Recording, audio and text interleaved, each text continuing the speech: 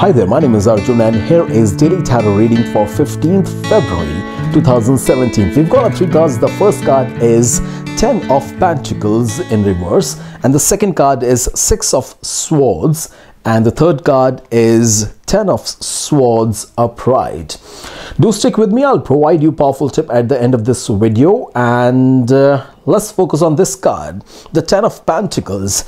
This indicates a financial loss, problem with investments, and a lack of resources. Despite a lot of time and effort, there seems to be many limitations to future success as a result of poor foundation. This card represents the problem of money, such as fears about finances and fights over property, as finances become hurdle to the enjoyment of life.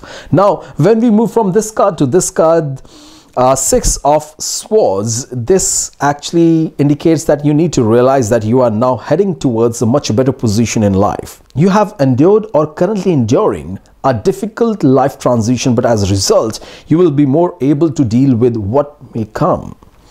Do not dwell on the past or what you have left behind. Instead, use this as an opportunity for changing your beliefs about yourself, moving away from whom you used to be towards whom you really want to be.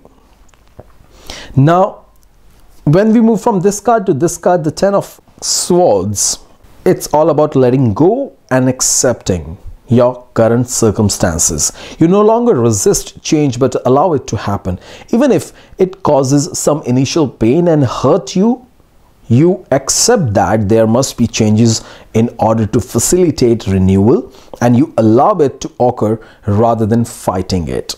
And now it's time for a powerful tip. Before that, I would love to mention that if you need private reading, you can contact me. My contact details are given at the end of this video. Astrology, numerology, feng shui, or tarot. You can opt one or you can opt all for your benefit. And do click round image on the screen and it'll help you subscribe my channel. Do click bell for instant notifications. Now the tip is, your past decisions may result against you. Instead of resisting it, learn and move on with a different set of belief system for a better life. So this was a reading, and do watch weekly horoscope series. I'll see you tomorrow.